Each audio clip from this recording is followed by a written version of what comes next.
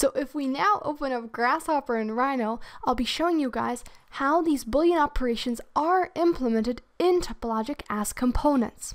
And this will hopefully help you understand and visualize the difference between non-regular and regular Boolean operations. So the first example that we'll be looking at is union.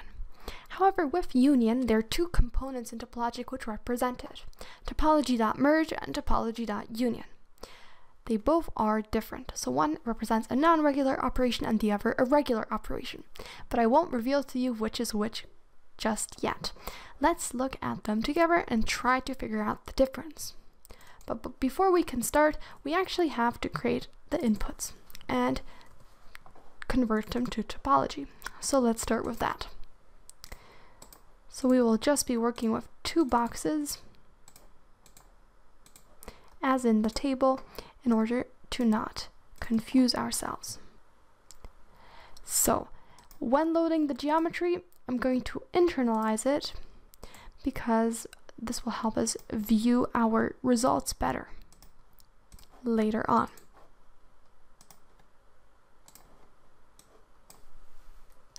And with that then, we can actually get to the interesting part. So first, from geometry to topology, then we use the component by geometry.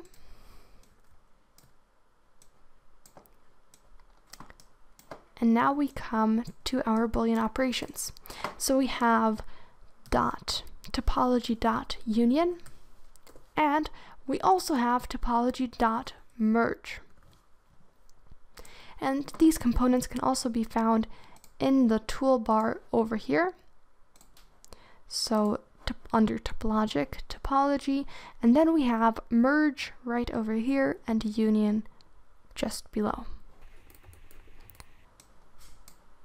Now, one way we can try to spot the difference between these two Boolean operations is to look at what results they deliver us. So in Topology.Union, we get a cell, while in Topology.Merge, we get a cell complex.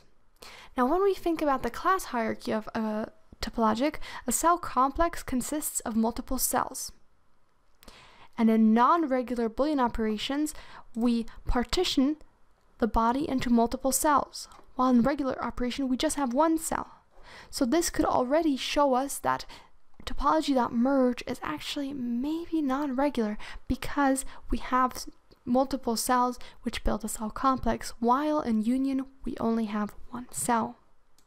But first, maybe let's look at the geometry it delivers to us. So we have to convert it first to geometry, so we do topology.geometry. And at the beginning, let's just focus on topology.union. So if I bake this geometry, I will actually see that I only have one cell, right? And that means I can rotate it, move it around, but it always stays connected as one. On the other hand, if I now bake topology.merge, so it's underlying geometry, I'll be left with something a bit different. Because this time, if I click this result, it won't be joined. This time I'll be able to pull it apart into 3 different cells. And this is the difference between topology.merge and topology.union, and generally with regular and non-regular Boolean operations. In non-regular Boolean operations, because these internal walls are retained, it partitions our body into multiple cells, and thus we end up with a cell complex, for instance. While with regular Boolean operations, because these internal walls are removed, we join them together into one cell. So now we know that topology.union is the regular Boolean operation of union in Topologic, and topology.merge is the non-regular Boolean operation of union in Topologic. Now we come over to topology.difference, and in the last video I compared it to subtraction, and let me demonstrate why. So dot difference, and if we connect these inputs and then look at the result, we can delete this And if we bake this, this is what we end up with. And now comparing this to the previous geometry we have, we can see that what we end up with is, if this is our second geometry, that we took away from these two geometries together the intersecting part as well as the other geometry. And now, if it is subtraction, it will produce a different result if we connect the geometries in a different way, or the topologies. So if I now connect this first one as the second one, and the second one as the first one, I will get a totally different result, because 4 minus 2 is not the same as 2 minus 4. So what I actually end up with is this type of geometry over here. And this is actually very interesting because I could construct our starting geometry with these two pieces. So this is just an interesting part I wanted to point out. So remember, topology.difference is always subtraction. And the way you connect your inputs does play a big role. And this is also true for the next component we'll be looking at, topology.impose. So if I'm just going to connect the inputs over here, we actually find out that we're working with a cell complex. So from our previous explanation, we come to the conclusion it is a non-regular Boolean operation. Now what does this mean, and how does this look like? So let's look at the result. But remember, before we can do that, we always first have to convert it to geometry first.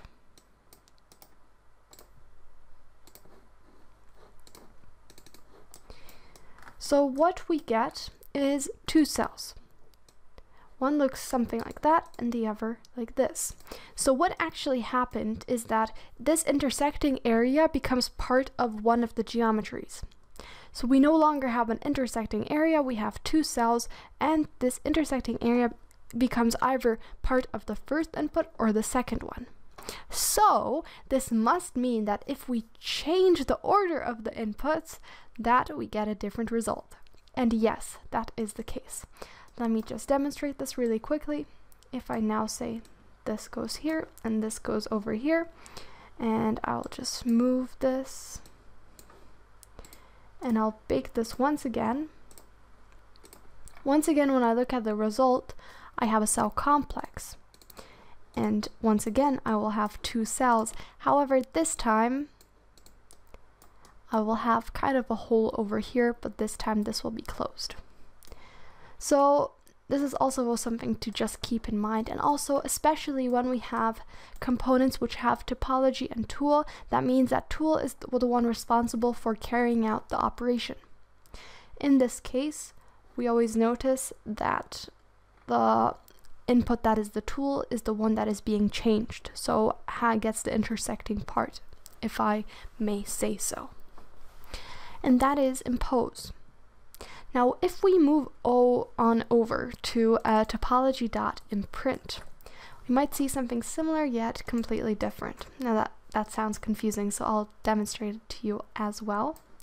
So if I'll just connect these two together, I'll just steal this component from over here, and we don't need these anymore. What will happen is I will end up with two cells, or a cell complex, and because I have more than one cell, so two, I'm working with a non-regular Boolean operation. And what this represents is, we can see here our starting geometry looked something like this. So the only part that kind of got deleted is not important, is not demonstrated, is the second part, so the tool. The tool basically is there for finding the intersecting area, however it will not be demonstrated in the end result, will not be portrayed in the end result. So once again, when we switch the results, we will get completely different. If we switch the inputs, we will get a completely different result. So let's move that to the side and bake this. And once again, exactly the opposite. So now I want to go over to topology.slice, where I think the concept of a tool is demonstrated or explained the easiest, because in the case of topology.slice, what we want to do is take an object or a box and, for example, cut it in half. And now the tool is not really the box by itself. It is of a different dimensionality in sense of also in the class hierarchy, but also it is kind of a knife that slices through the object. So in this case, we can't use our usual two inputs, but we need to use a surface. So let's just do that really quickly. We don't need this anymore. So let's head over to, so now let's start with drawing the surface. And actually, let me just go ahead and grab one of these geometries over here so we know where we should draw the surface. Over here, and I'll just move it a bit. Yeah, perfect. And therefore I'll just take this input and move it down, scooch it down a bit. And we need to decide and load our surface into Grasshopper and then convert it into topology. And then this is our tool, while the box is the actual topology that wants to be sliced, or that we want to slice. And then at the end, if I'll just internalize the surface and I can delete it, in the end, if we bake our result, we will see that we end up with,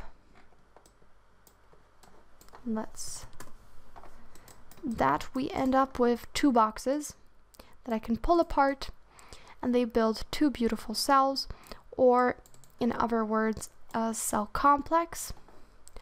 And this, therefore, it is a regular Boolean operation this time, because this time we split the body into multiple bodies. So we're no longer working with one, but two bodies over here. But now let's move on to our last example. So topology.intersect. So I think from the concept to understand, it is the easiest, because what we're trying to do is just find the overlapping area, the intersecting area. And in order to do that, we actually need to connect the geometry that we had at the beginning. So this and this over here. And now we're just gonna do this. And then we're gonna actually, first we need to delete this, and then we can bake our result.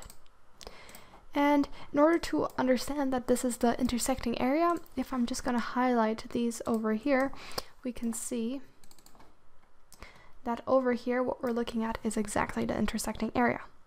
However, when we actually look at the result, so the type of topology we're working with, we might be a little bit surprised because it is a cluster. And the reason why is that we actually don't only have a cell, but also a curve. So that's just something to keep in mind. Now at the end, just a little fun fact or little side note, there's also a component which does the exact opposite of topology.intersect, and it is called topology.XOR. And if we connect our two topologies, what it will do is, what it will do is basically deliver us all the geometries except the intersecting area. So if I move those just down here, and I'll bake our result from topology.XOR, what you will see is that if I go over to Rhino now and pull these apart, I will have these outer shells in which we don't have the intersecting area.